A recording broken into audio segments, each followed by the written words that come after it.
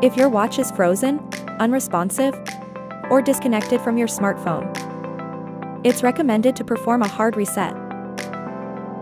If your device has 5 buttons, such as Forerunner, Instinct, fēnix, Descent Series, etc., please refer to the Reset Your Garmin Outdoor Watch a tutorial video. This video will demonstrate the reset process for devices with 2 buttons, as well as for devices with 3 buttons. The reset method is the same for both. Performing a hard reset will erase your data. Press and hold the back button.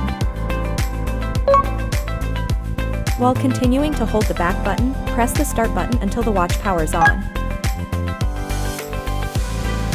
When you feel a vibration or hearing a sound, release the start button. After feeling a second vibration or hearing another sound, release the back button. If you have any further questions, please contact Garmin customer support.